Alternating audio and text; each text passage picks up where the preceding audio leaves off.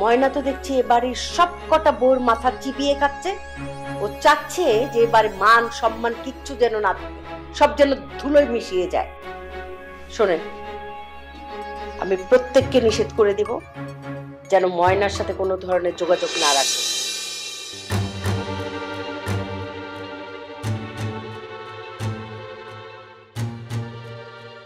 আজমল কি সত্যি সত্যি সানিকে সম্পত্তি থেকে বঞ্চিত করবে? যদি বঞ্চিত করে তাহলে আমি কি করব? এটা তো হতে দেওয়া যাবে না।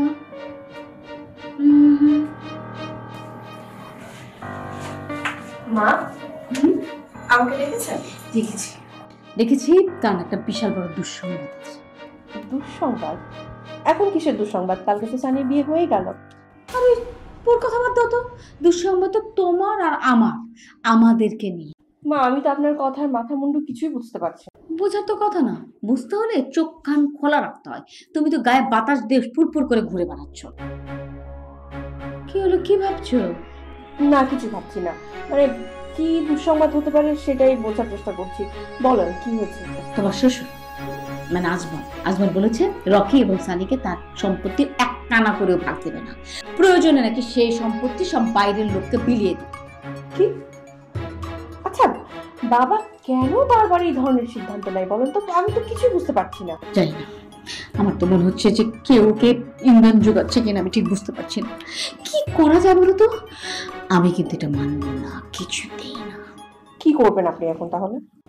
শোনো, তুমি মা হয়েছো, একটা মার সন্তানের প্রতি কি দায়িত্ব সেটা তুমি খুব হাড়ে হাড়ে টের পাও এবং জানো, বোঝো। আমি আমার সন্তানের স্বার্থে প্রয়োজনে দুনিয়া থেকে মানুষকে উঠিয়ে দিতে পারি। প্লিজ, আপনি কি বলছেন? আমি আপনার সাথে একমত হতে পারলাম না। আচ্ছা, আপনি একটু ধৈর্য ধরেন, আমি প্রয়োজন হলে বাবাকে বোঝাবো। তুমি বোঝাবে না কি করবে আমি জানি না। মনে রেখো, পুরো বিষয়টার সাথে তোমার সন্তানের, আমার সন্তানের এবং তোমার স্বামীর সকলের স্বার্থ আছে। আমরা তো বিষয়টা অন্যভাবেও, আমি জানি না কোনভাবে। তোমাকে বলেছি তুমি এখন তোমার কাজ করো।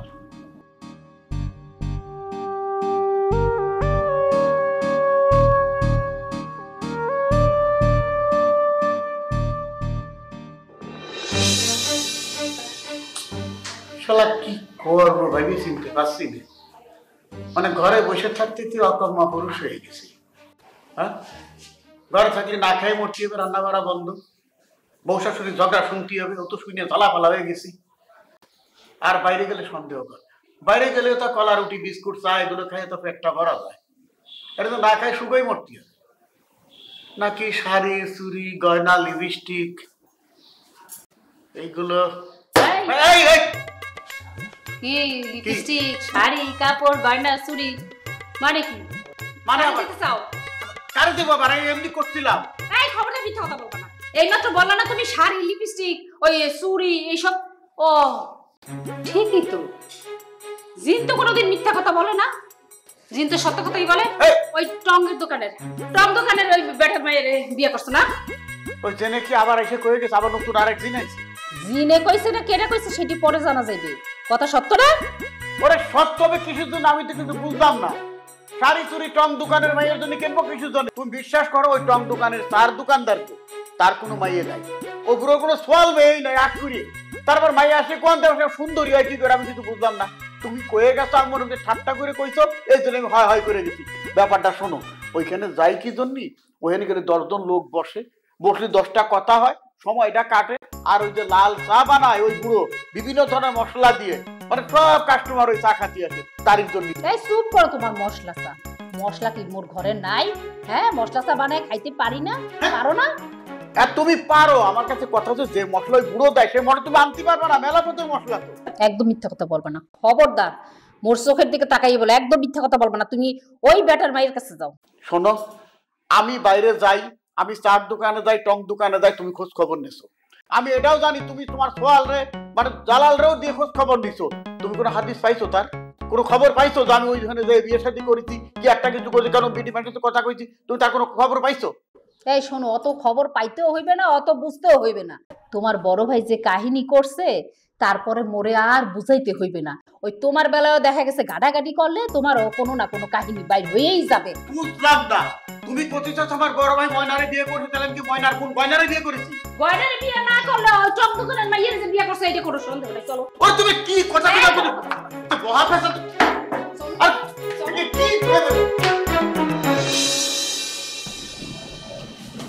বাবা আপনার সাথে আমার জরুরি আলাপ আছে। তুমি সোহানাকে বাড়ি থেকে তাড়ালে, তারপরে তোমার সঙ্গে আলাপ পাঠালে। আমি তো সেই কাজ অলরেডি শুরু করে দিয়েছি। আমার কারণেই তো গতকাল রাতে সানি বাসরে আসেনি। কিন্তু ও তো এখনো বাড়িতে আছে। হ্যাঁ বাবা, এর জন্য তো একটু সময় লাগবে তাই না? রাতারাতি তো আর সবকিছু হয়ে যায় না। আর তাছাড়া সোহানার মা অলরেডি আমাদের গ্রিপেই আছে। আরে তুমি কাজটা করে দেখাও আগে। দেখেন, আমি আপনার ভালোর জন্যই কথাটা আপনাকে বলতে চাই। আমার ভালোর জন্য কি কথা বলতে চাও তুমি শুনি? আপনার সম্পত্তি সব দখল করার উদ্দেশ্যে আপনাকে খুন করার পরিকল্পনা করা হচ্ছে। কে আমাকে খুন করতে চাইছে? সেটা তো আমি আপনাকে বলতে পারবো না। শুধুমাত্র বলবো আপনি আপনার চোখ কান খোলা রাখুন, তাহলে বুঝতে পারবেন। কি ভাবছেন বাবা? না, তুমি আমার কাছে নামটা কেন বলতে চাইছো? আমার ছেলের জন্য। কেউ যদি জানতে পারে যে আমি আপনাকে খবর দিয়ে দিয়েছি, তাহলে ওরা আমার ছেলের ক্ষতি করবে। কিন্তু বাবা আমি আপনাকে বলবো। আরে তুমি তো আমাকে একটা সাসপেন্সের মধ্যে ঢুকিয়ে দিবে। হ্যাঁ শোনেন বাবা, আমি বলছিলাম যে এই সময় আপনি আপনার সব সম্পত্তি বিশ্বস্ত কারণ আমি লিখে দেন, যে কিনা সবকিছুর দেখাশোনা করবে, আবার আপনার নিরাপত্তাও নিশ্চিত করতে পারবে। আমার এসব নিয়ে কোনো চিন্তা নেই। আমাকে চাইলেও কেউ হঠাৎ করে মেরে ফেলতে পারবে না। এমনকি কোনো অদৃশ্য শক্তির পক্ষেও এটা করা সম্ভব না। আর আমি যখন যোগ্য কোনো ব্যক্তি পাবো, তখনই আমার সম্পত্তির উত্তরাধিকার নিয়ে আমি চিন্তা ভাবনা করব। মানে তাহলে আপনি আপনার যে সম্পদের পাহাড় বানিয়ে রেখেছেন সেটা কার জন্য? মানুষ তো নিজের সন্তানের উজ্জ্বল ভবিষ্যতের জন্যই সম্পদ তৈরি করে, না হলে এইসব করে লাভ কি? আমি আমার সম্পদ গড়েছি আমার নিজের আনন্দের জন্য। বলতে পারো এটা আমার একটা নেশা। আমার যখন যা ইচ্ছা আমি তাই করি।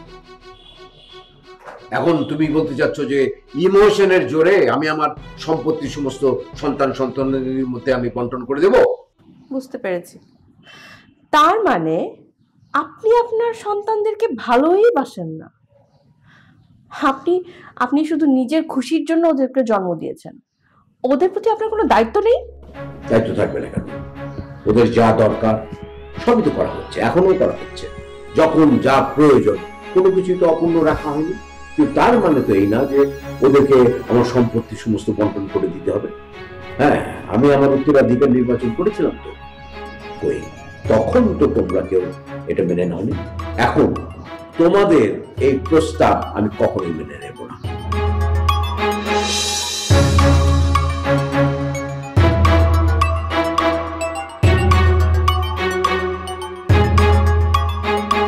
তুমি না একদম ঠিক কাজটাই করেছো। আমিও ভাবছি এই সেম কাজটাই আমিও করব। তাই করবেন ভাবি। এই যে দেখেন না, আপনার শাশুড়ি আর আমার শাশুড়ি আমাদের কাউকেই ভালোবাসে না।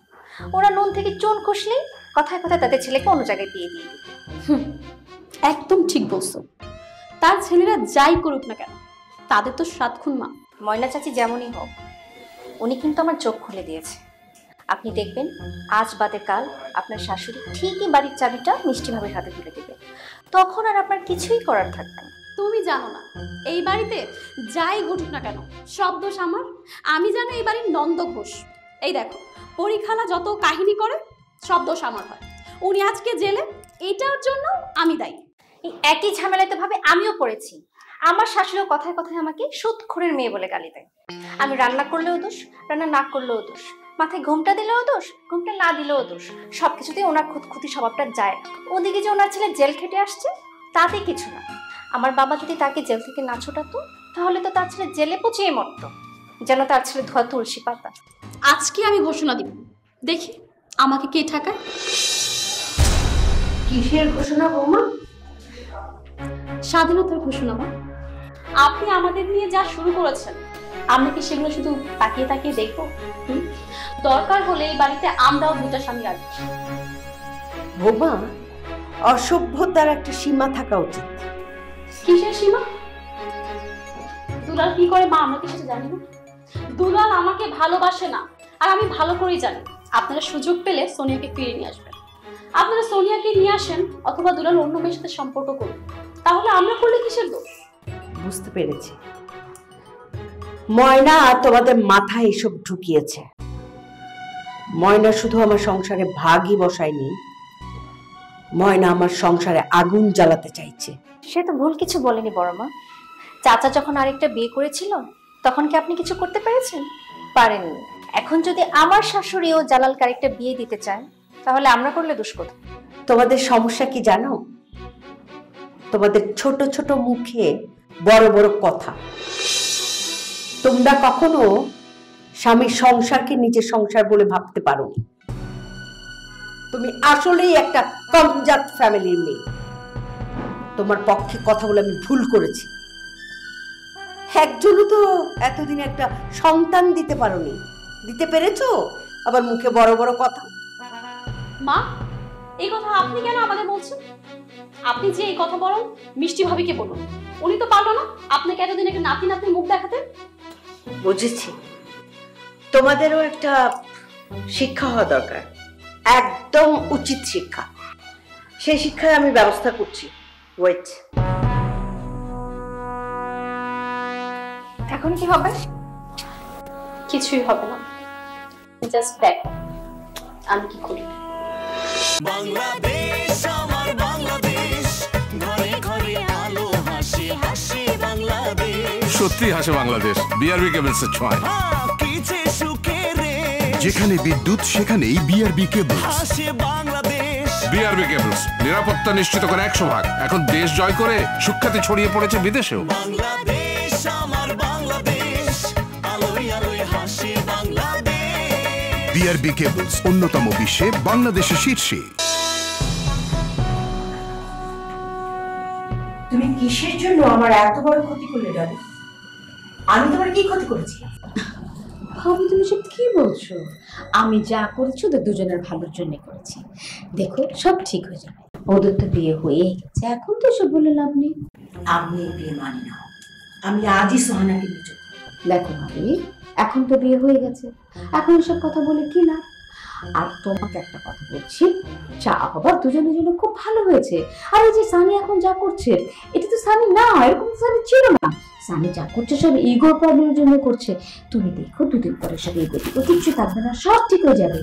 আমি এগুলো কিচ্ছু শুনতে চাই না। আমি সোহানাকে রোহানের সাথে বিয়ে দিব, এটাই পাই না। তোমার তো মাথা ঠিক আছে?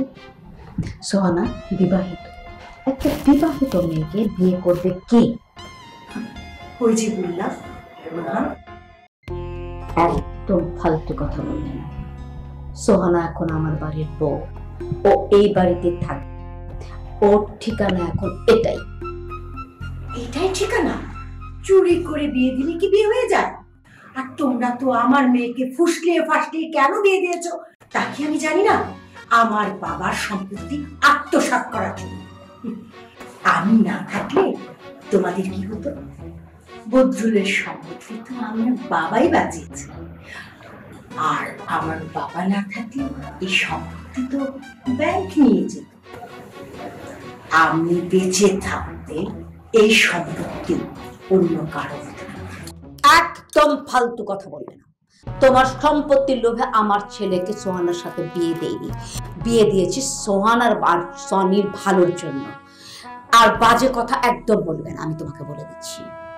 আমি কোনো বাজে কথা, একটা উন্মাদ নেশাখোর ছেলেকে নিয়ে আমি কি কথা বলি? একদম চুপ। আর একটা কথা না, আমার ছেলের সম্পর্কে আমি আর একটা কথা তোমার এই মুখ থেকে শুনতে চাই না।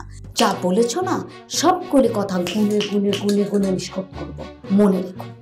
আমার মেয়ের যদি কিছু হয় না, তাহলে তোমার ছেলেকে যে আমি কি করব, তার জীবনটা অতিষ্ঠ করে যায়।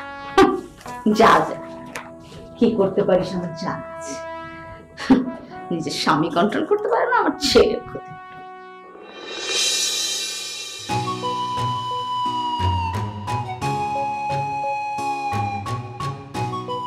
ভেবেছিলাম যত যাই ঘটুক জীবন আপনার সামনে আসবো, কিন্তু না এসে পারলাম না।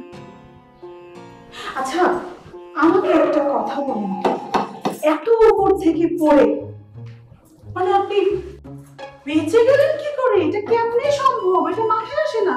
তাহলে বলতেই হয়, আমার ভালোবাসার টানে দেখি আমার কাছে সুইটাইতে আসো তোমরা। হাসপাতাল থেকে ফেরার পর এবার আপনি যে দারুণ খেলাটা শুরু করেছেন, এটা আর যে যাই বলুক আমার কাছে না ভীষণ ভালো লেগেছে। মুই কি ভুল কিছু করছি কও? এইবার আমার চোখ খুলে গেছে।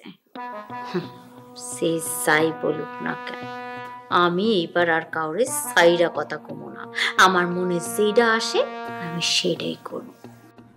কিন্তু আমি কি চিন্তা করেছি জানেন? সেম এই ফর্মুলাটা আমি সেলিমের জন্য কাজে লাগাবো। তাহলে তুমি ভুল করবা সোনামণি। কারণ কি জানো, সেলিম তোমারে লইয়া বাজাবাজি করতেই যাইবে না। সেলিম তোমার কাছ থেকে মুক্তি চায়। আপনার খুব বুদ্ধিমান মনে করেছিলাম, এতটা বোকা যে আপনি সেটা কিন্তু আমি ভাবিনি। আপনার কি মনে হয় আমি সেলিমকে মুক্তি দেওয়ার জন্য ফ্যামিলিতে এসেছি? ইম্পসিবল। আমি এই ফ্যামিলিতে এসেছি এই পুরো পরিবারের প্রত্যেকটা মানুষকে আমার মায়ার জালে ফাঁসানোর জন্য। তুমি কি মুখে বোকা মনে করছো? আর কেউ কিছু বুঝুক আর না বুঝুক, তুমি এই পরিবারে কেবিনে ফেরত আইসো এটা আমি খুব ভালো করে জানি। তাই এইবার আমিও একেবারে ৮-৬ বাইন্দে নামছি। এই পরিবার প্রত্যেকটা মানুষ আমি এবার আমার হাতের তাউলের উপরে নাচাম। এর মধ্যে কিন্তু তুমিও আসো বৌমা। ভালো তো, খুব ভালো, কিন্তু লাভ কি? বেঁচে গিয়ে তো আবার বিপদে পড়বেন। মনে ডর দেখায় কোনো লাভ হইবে না, আমি ডরাই না। তাহলে তো খুব ভালো। তবে এটাও মনে রাখবেন, পরীক্ষালা আর সনি আসার সময় কিন্তু হয়ে গেছে। তারা যদি চলে আসে আপনি কিন্তু ছেড়ে দিবে না। শোনো, পরিয়া হোক আর সোনিয়া হোক, হাতে মোর কিছু যায় না। আমি সবাইরে ধৈরা ধৈরা শোধ নিয়া ছাড়ব। আর এই ময়নার আগে পিছে কেউ নাই, তাই ময়নার হারানোরও ভয় নাই। দারুণ কথা বলেছেন, আপনার হারানোর কোনো ভয় নেই।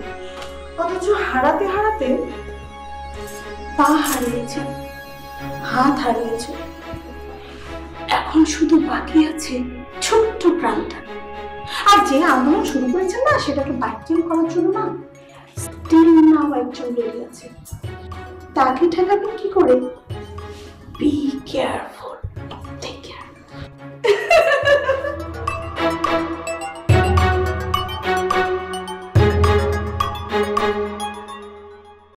হাতে আর বেজিতে বন্ধুত্ব করছস না রওশনারা বেগম? হাসপাতালে বসে তুই আমার যা কইছিলি এইটা আমি ভুইলা যাই। এবার আমার খেল দেখার জন্য তোরা বউ শাশুড়ি রেডি থাক। আজকের থেকে আমি হলো তো শাশুড়ি মা, ঠিক আছে? এখন থেকে আর কুপোবালে চলবে না। আর আমি যা বলবো তোকে ঠিক তাই শুনতে হবে, এটাই শেষ কথা। সরি শাশুড়ি আম্মা, আপনি কোনো অযৌক্তিক কথা বললে সেটা আমি মেনে নিতে পারবো না। বউ হয় না কেন মেয়ের মতো, শাশুড়ি হয় না কেন মায়ের মতো? ক্ষণে ক্ষণে দিনে দিনে কত কথা হয়, কেউ বা থাকে শান্তিতে আর কেউ বা থাকে ভয়। কথার কাটাকুটি কখন